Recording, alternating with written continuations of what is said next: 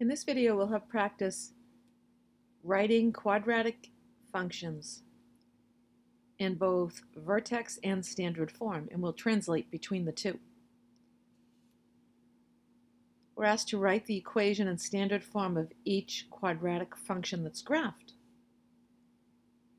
And so recall that the standard form of a quadratic function is ax squared plus bx plus c. And a gives us some information about the curve.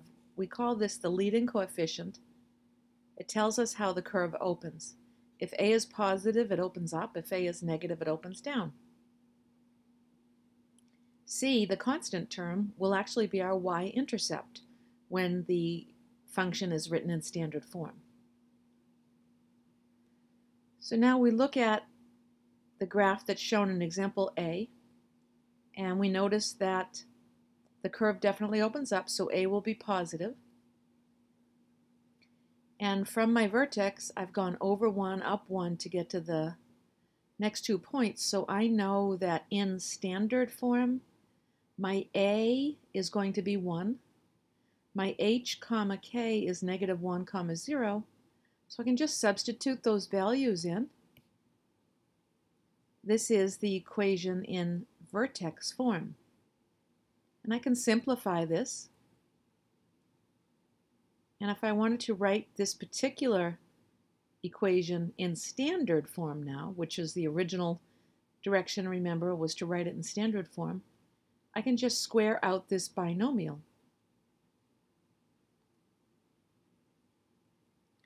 And so I have x squared plus 2x plus 1.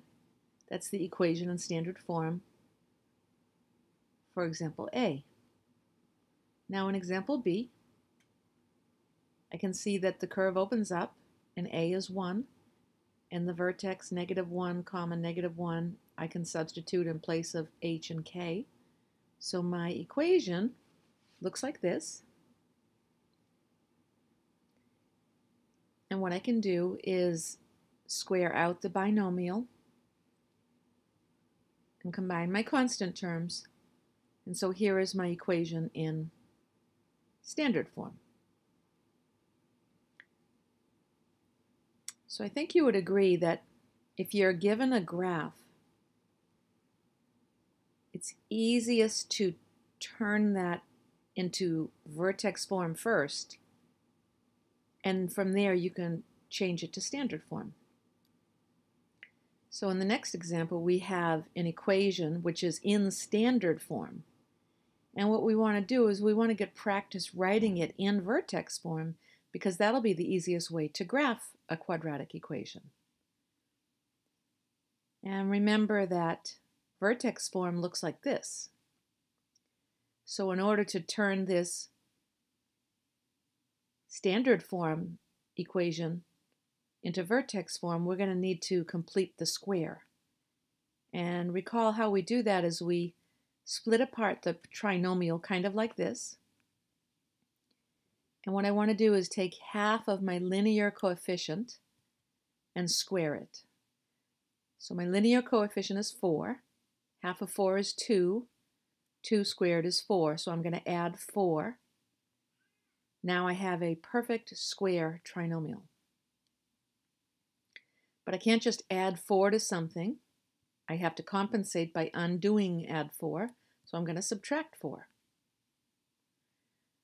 So now my first 3 terms, I can write those terms as a perfect square binomial. And I can combine my constant terms.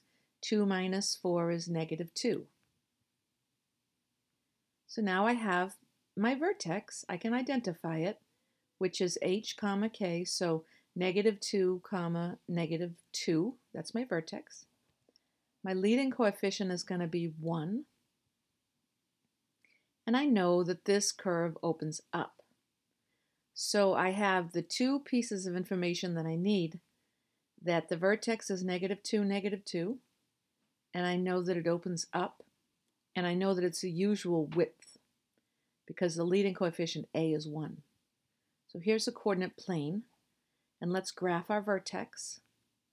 And because it opens up and A is 1, from this vertex I'm going to go over 1, up 1. and then over 1 up 3. Now at this point, notice I've hit the y-axis. And the y-intercept is 2, and this does make sense because in standard form I can see that my constant term is 2. So now I'll graph the point on the other side of the axis of symmetry.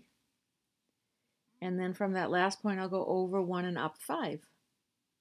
And I'll balance that off on the other side of the axis of symmetry. So my last step here is to take all these points and connect them with a smooth curve. There is my parabola that corresponds to y equals x squared plus 4x plus 2.